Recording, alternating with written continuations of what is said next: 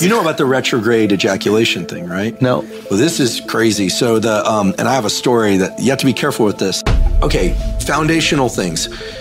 Get sunlight in your eyes in the morning, especially on cloudy days, as many days of your life as you can, and make it a pleasurable thing. Yeah. Right? Just get up and get outside, get out on a porch, get outside, take sunglasses, just do it, right? Most days, if not every day. Try and get your sleep right. Now, younger people with different schedules, don't give up a social life, but, try and get a good amount of sleep. 3 days a week of weight training. We're talking about 10 minutes of warm up and 50 to 60 minutes of working out. And train your legs, guys. Come on. Come on. 3 days a week of some cardiovascular work. People might say, well, listen, I'm in my 20s or 30s. I'm not worried about it. It's not about being worried about a heart attack. It's about maintaining blood flow to everything. What is some cardiovascular? Okay, so I think 1 day a week, you take a long, slow jog or pedal on the bike or treadmill or swim, whatever your favorite thing is. If you want to make it social and you're out with somebody, you could literally get one, wear a weight vest for a hike if you want to make it harder. But you could skip rope, whatever. The other cardio day, sprint. It's real easy. Find a patch of land, sprint for 30 seconds to 45 seconds, then walk back for a minute to 90 seconds, sprint again, do that 5 to 10 times. By the end, you will have increased your speed, your VO2 max, your output. And then 1 day a week, just take off as a recovery day. And listen, there are reasons to do it for aesthetic reasons. There are reasons to do it for heart health reasons. This is key. Have some tool to be able to control your stress. Some people are super mellow, but some non-pharmaceutical tool. The double inhale through the nose, the physiological size. So big, deep inhale through the nose, then sneak in a little bit more air, then dump all your air with your mouth. That's the fastest way to calm down. If you're scared of public speaking, if you're tense about some interaction. And listen, if I can't bring you on board with that way, I'll just be very direct. You want to delay orgasm. It works for that too, because remember, orgasm is an increase in the what we call the sympathetic tone of the nervous system. It's actually kind of like the stress response, and then comes the relaxation afterwards. So it's sort of if you need an incentive for real. Well, and in the tantric community, they talk about using this type of breathing for couples to be able to have sex for long periods of time, to be able to explore the different forms of sensual connection. So there you go. You know about the retrograde ejaculation thing, right? No. Well, this is crazy. So and I have a story that you have to be careful with this, not to get too wild with this. So there is this thing about, there's a lot on the internet about semen retention and chi, right? Yeah. After orgasm, here we're talking about males and females, but in males, after ejaculation, there's an increase in the hormone prolactin, which makes you very mellow.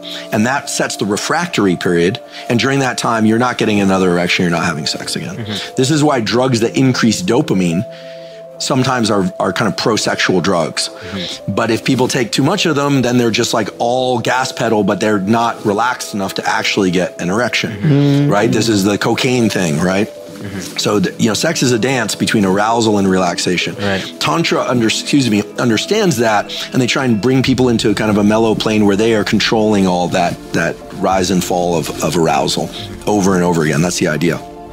So there is this notion of certain Asian cultures have talked about retaining chi by, instead of allowing semen to leave the body during orgasm, there's a practice of pulling it back in by inhaling and clamping essentially the muscles around the prostate.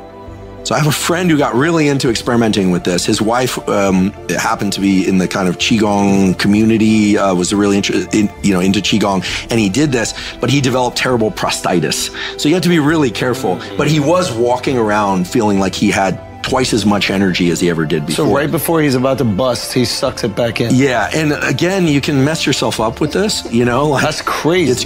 It's crazy. I'm not promoting this, but there is this notion of retrograde ejaculation.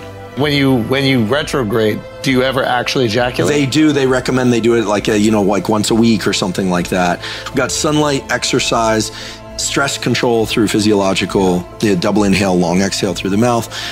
Try and be a nose breather and not a mouth breather.